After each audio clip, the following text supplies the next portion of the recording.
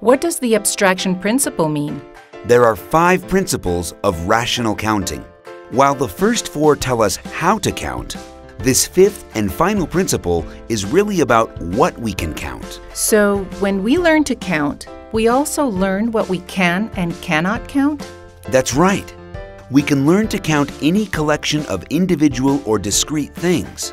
And these can be tangible or intangible. For example, we can count physical objects such as soccer balls.